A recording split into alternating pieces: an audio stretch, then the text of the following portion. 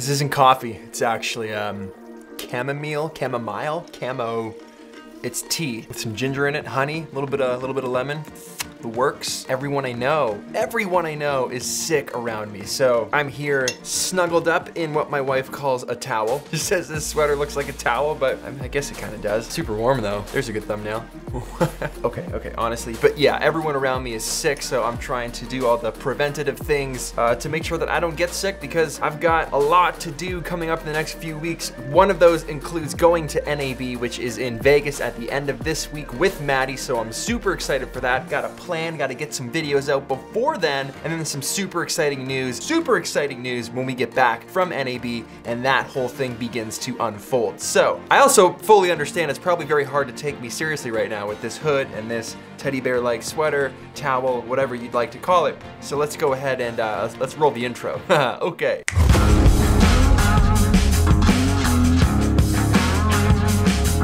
What's up everybody, Peter McKinnon here. Welcome back to another tutorial, kind of little tech talk, if you will, photo talk. We're talking about my favorite, there's a lot of talks right there in the first little, first like 30 seconds there. We are discussing my favorite lens. I think this is like taken over the 24mm, which was my favorite. I've used it for like 100 years it feels like, but this new 85mm 1.4 image stabilized L version lens is probably my all-time favorite lens, and it is what I have been using for all of my B-roll. It's just been crushing it since October, I would say. It is essentially my new B-roll go-to. I don't even bring this 7200 around anymore. Legitimately only bring this and like my 16 to 35. It is a beast. I'm gonna tell you why. We're gonna show you some examples, and I wanna talk a little bit about why having a lens like this in your kit is a very good idea. And there's also 3 versions of this, so keep that in mind. But before we go any further into this video, that's much better. I'm just not, I don't think I like it. I don't think I like that sweater. Pretty much everyone that I know hates it. So yeah, let me know in the comments below. Get rid of the sweater, keep the sweater. Okay, back to the 85. So one of the things that I love to do on this channel in general is shoot a lot of B-roll. Now, a lot of you guys know me for that reason. It's kind of synonymous with my channel. I add it a lot to the vlogs, I add it to tutorials, I kind of add it whenever I can. And a lot of people ask, how do you shoot that specific type of B-roll, or how do you make it look the way you make it look? And a lot of that has to do with where you are, the gear that you're shooting with, the lens choice that you're using, the subject matter, the weather, all of that stuff obviously combines into making a good B-roll sequence. I did a video on it ages ago. I'm probably due for an update on it, to be honest, but a lot of what that is a particular lens. Now, I used to shoot a lot on my 7200, but that lens is massive. For example, this lens is huge. When you put the lens hood on it, get this, like, it's bigger than like, look at that. When you put the lens hood on it, this thing is massive. Now, the other thing is it's super heavy. That also takes up a lot of room in your camera bag. So when I'm traveling, when I'm on the go, when I'm on the move, getting on airplanes, getting off airplanes, or just running around my neighborhood, having this in the backpack at the very bottom just hurts my back, hurts my shoulders. It's just massive. So to be able to switch it out for something like this, which is 3 times lighter, 3 times smaller, almost does the same thing with a faster aperture. I think there's 2 words for that. What is it again? Yes, please. Also, my closet back there is kind of a mess because I'm in the middle of moving, but it's not my house, but anyway. So having something this small in your bag all the time really makes life easy, especially when you want to capture those B-roll segments. Not to mention the whole photography side of things. This isn't just for video, this is an incredible photography lens as well. Now, Canon make 3 versions of the 85. They make the 1.2, which is a way heavier, bigger, slower version of this.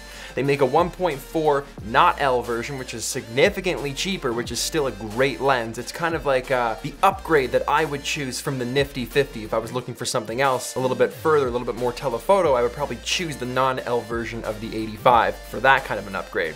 And then they just released this. Now, I got this way back in October, and I meant to make a video about it, but I wanted to actually use it out in the field. I took it to Iceland, to Sweden, to Norway. It's been around. It's been all over the place, Las Vegas, and it has been absolutely incredible. Look at that big piece of glass. Like, doesn't that just look incredible? So because this lens is a 1.4, and for those of you that don't know what 1.4 means, that just means the aperture, the actual iris inside this lens that opens up to let light in, opens up to a 1.4 1.4 aperture, which is very, very wide. Tons of light comes in, so it's amazing in low light. It's also gonna give you those super crispy, deliciously melted butter pancake backgrounds, which everybody is after, and they look so good in photos. Here's a couple examples of them. You can see how it really takes the person that you're shooting or the object and pops them off that photo, really melting that background away into nothing. And the same goes for B-roll. I really like it because it isolates the exact thing that I want to shoot. Now, where I really love this is when I'm shooting my B-roll and I'm able to target a subject, have that person or object be super crisp, but still blend in elements on the foreground that are really, really washed out. So what do I mean by that? Because it's kind of confusing if you don't see something visual to identify with. So this footage here of me making coffee on the beach, you can see all the bulrushes that are actually in the foreground of that image, but they don't actually show up crystal clear because it's an 85mm. It can't focus that close. So it's focused on me, but all those bulrushes and long grass and that kind of thing still wisp back and forth in front of the lens, creating that really nice depth of field, both in the foreground and in the background, which is why I love a lens like this. Now, I use that technique a lot when I'm shooting photos, when I'm shooting B-roll. I always place something almost kind of in front of the lens if I'm focused further away, which then blurs it in the front and the back and gives you a much more layered photo or clip that looks a lot better in the long run. Next up, the lens is finally image stabilized. So when you have a focal length like 85mm, sometimes, be it that you know it or not, camera shake can be introduced and it can sneak up on you when you least expect it. So having image stabilization within this lens is, oh, thank you. I mean, you can never go wrong with having image stabilization. It's just there to help you. And if you're shooting B-roll and you're shooting handheld and you don't have a gimbal, for example, that's where this is going to be super, super helpful. I feel like I can't continue this tutorial because I am super hungry. I'm sorry to just abruptly stop like this, but I need food. Hey, yeah, can I get an order for delivery? Yeah, just a medium pepperoni and cheese pan fried. Yeah, no, that's it. Just maybe some hot sauce, throw some garlic dip in there for good measure, maybe some barbecue sauce. Ooh, getting crazy. Yeah, front door's fine. 30 minutes. Okay, thanks. Get back. Boof. Ooh, I love pizza. Yeah, I love pizza more than this 85 for sure. Whew. I wasn't kidding. Like, we're gonna do like a mid-tutorial break and just chow down on this. Oh, a little barbecue sauce.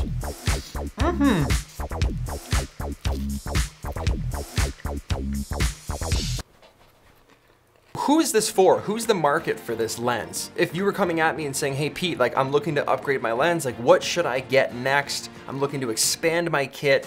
You kind of got to look at the things you're shooting. If you're an event photographer, this lens is fantastic because it's an 85. It's fast enough that you can use it indoors all the time. Gives you that nice depth of field so you can really isolate your subjects. It's perfect for weddings, events, organizations, that kind of thing. This is a great lens. Now, when you think vlogging, it's actually not the best lens for vlogging. See, I just carry it around for B-roll sequences. Other than that, I pretty much don't use it. It comes out when I shoot B-roll, it goes back in the bag when I'm done. And also, I don't shoot all my B-roll on an 85. I still mix in a 16 to 35 or maybe a 50mm, or depending what the aperture is. This is primarily used the most, but it's still not just the only lens I'm using. So for vlogs, and if this is all you're doing, might not be the absolute best unless that is the look you're going for. But then when you flip photography into the mix as well, that's when things get a little more worth it for you, because I shoot a ton of portraits with this because of that isolated background. I really like that look. Now, someone like Maddie, my buddy that also shoots here on YouTube, he does not like the look of compressed lens. He almost never shoots more than 35mm. He's always preferring wide angle and 35, whereas I'm always trying to get him to shoot B-roll of me using this lens. So it really is a creative preference, and it's up to you to figure out which one you like and what suits your style. Now, for those of you who might be asking, like, what's the difference to the new 85 from the old one asides the 1.2 aperture? Well, that's one of the biggest differences. The other 85mm that they have is a 1.2 opposed to a 1.4.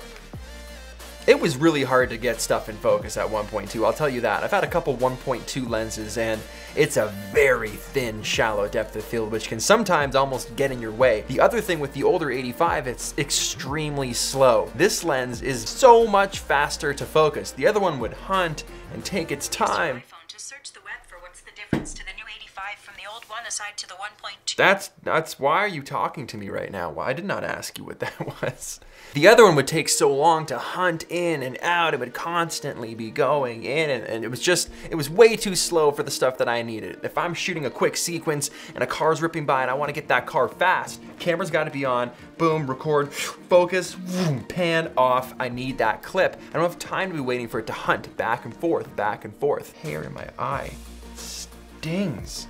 So yeah, if you were to give me two choices, like buy this 85 or to have the new one, I would 100% take this because there are so many new benefits that this has that the old one doesn't. So that's it for me, guys. Hit that like button if you like this video. Smash it if that's something that you're into, 2018 style. Subscribe if you aren't already, and I will see you guys tomorrow.